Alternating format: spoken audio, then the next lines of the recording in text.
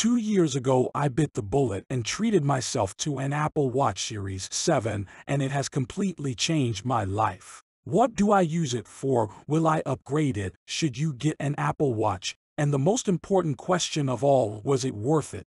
Did the Apple Watch bring $429 worth of value to my life?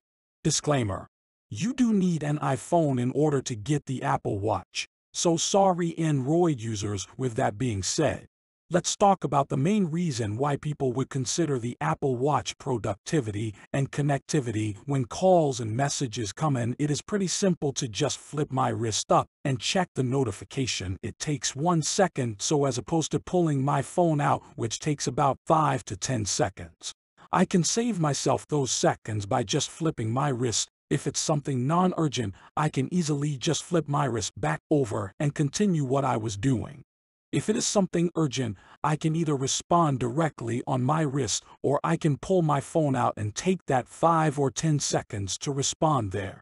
Furthermore, if my phone is on silent, most of the time, I will get that notification, but the odd time I don't, and so having my wrist vibrate with the watch, it's such a more sensitive area, so now I'm for sure getting 100% of those notifications on the Mac.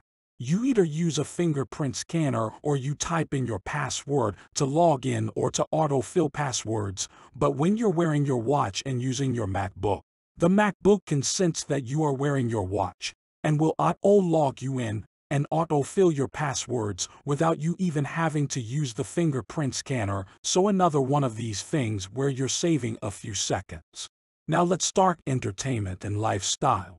If you play sports, workout, or are active in any type of way, this watch is an amazing complement to your lifestyle. It's definitely the area where I personally get the most benefit out of it.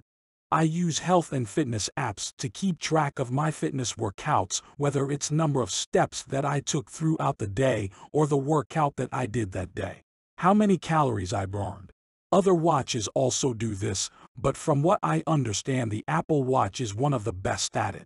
It is natively integrated with Apple Health, so I can easily check it on my phone or check it on my MacBook without having to use any external apps.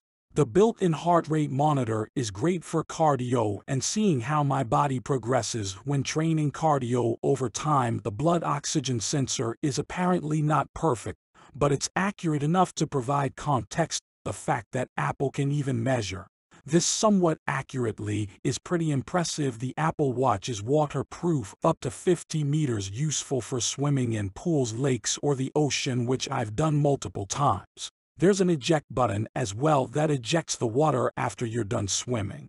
The Apple Watch is lighter than all of the watches in my collection, so that is nice for running around doing workouts. It's nice to not have this heavy thing on my wrist.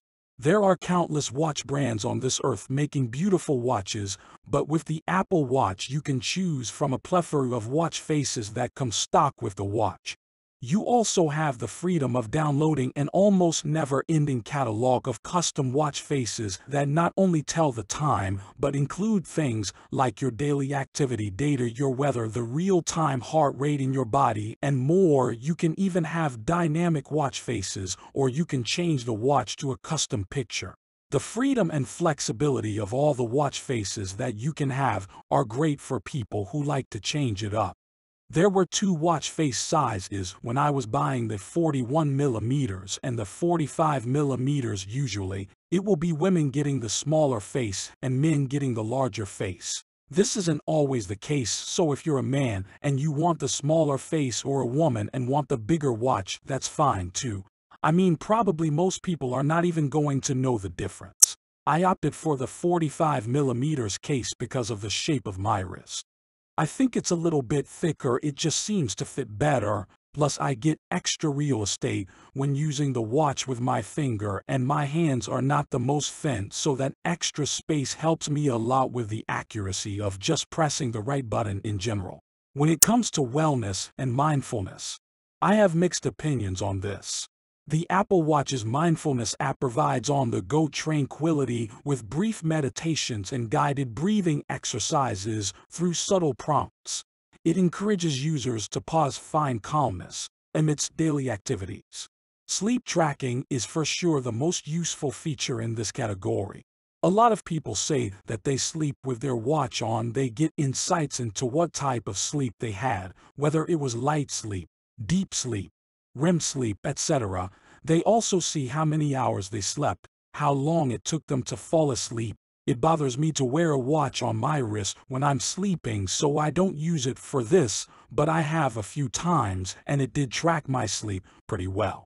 There are wellness apps that either come standard on the watch or that you can add later on to, like water reminders, stand-up reminders. I think the stand-up one is actually very useful because studies actually show that those who sat more than 8 hours a day with no physical activity had risk of dying similar to that PO of obesity and smoking. I sit at my desk almost all day, and I think a lot of people do nowadays, so getting that reminder from your phone that says just a quick reminder to stand up helps to contribute to my overall health.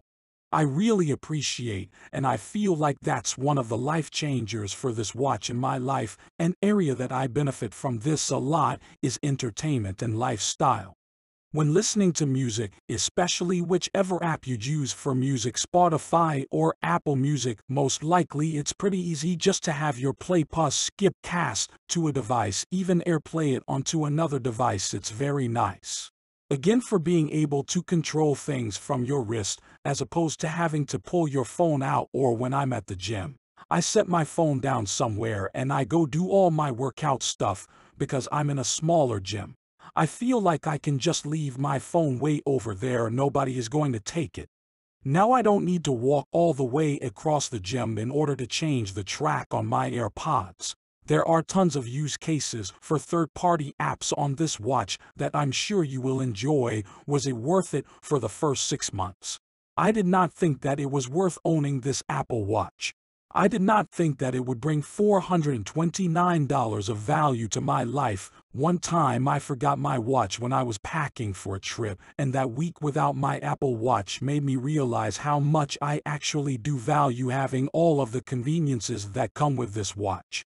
So guys, this was my honest review on the Apple Watch. What you think about this, let me know in the comments below. And don't forget to subscribe. I have just started my tech journey. We're almost at 118K subs. So if you enjoy tech videos, please consider subscribing. And I'll see you in the next one.